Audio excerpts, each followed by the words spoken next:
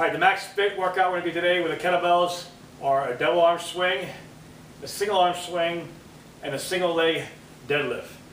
Now the goal here is that you want to use a heavier bell for the double arm swing and transition over to a lighter bell for the single arm. So maybe if you're doing a 50-pound double, you're going to do 25 single, or whatever weight you have at home. Now if you do have just one weight, say you only have like a 25-pounder, you can do your doubles of 25-pounders and go right into your singles, as long as it's light enough for you to do your singles.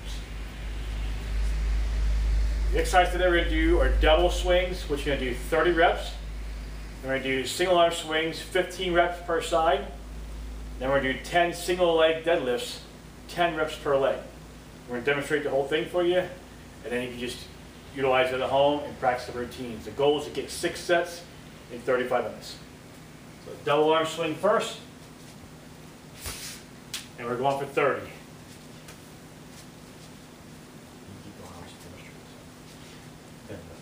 So when you grab your double arm, make sure you grab a hold of the bell, tilt your bell over. You're in a good athletic stance while you do it. Pull the bell as close to the cross as possible and get your body standing up straight. Squeeze your glutes, your abdominals, legs, quads, everything. And the ultimate goal is, when you do your swing, stand up straight. And pull the bell down and come back up. That teeter-totter effect is very important.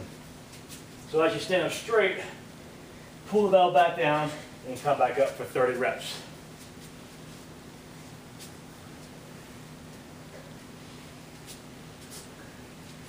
Keep that motion going, keep the flow moving.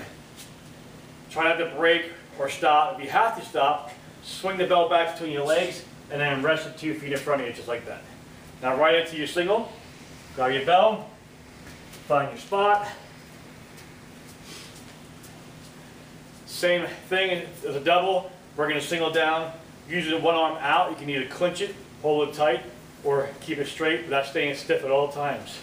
And grab your bell for 15 reps.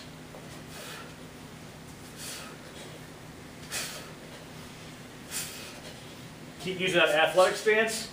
So take notice, I'm not squatting. After your 15 reps up, you go right to that transition, switch to the other arm. But there's no squatting at all. Okay? It's an athletic stance, tilting, standing up straight, locking your glutes, hamstrings, quads, abs, the whole body together as one unit. That's 15 per side.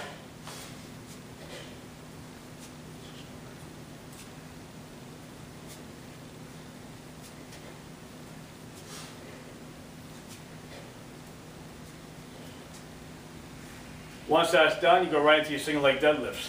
Now use a lighter weight to do this. Put the bell right in front of your foot. And you do 10s right, then 10 left. Make sure you complete one side first before you switch to the other side.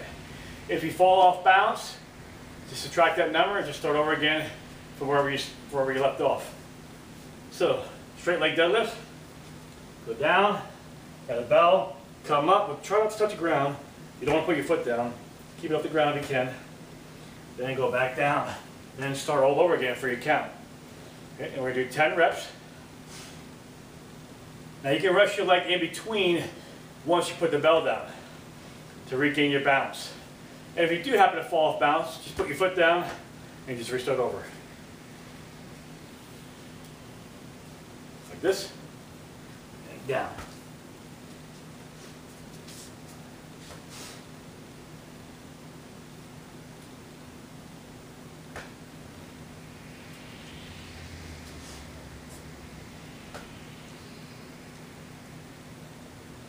This is real good for stability and mobility.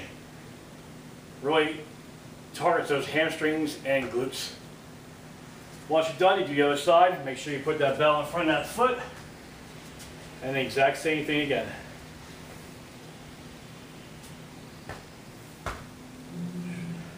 Anytime you feel off balance, just put the bell back down and restart over.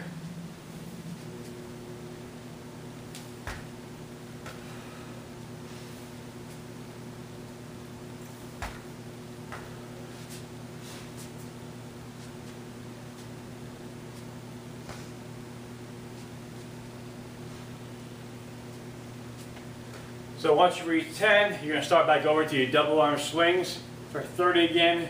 Single arm swings, 15 per side, and back at 10 straight leg deadlifts, single legs, 10 per side. Again, your goal is to get 6 sets.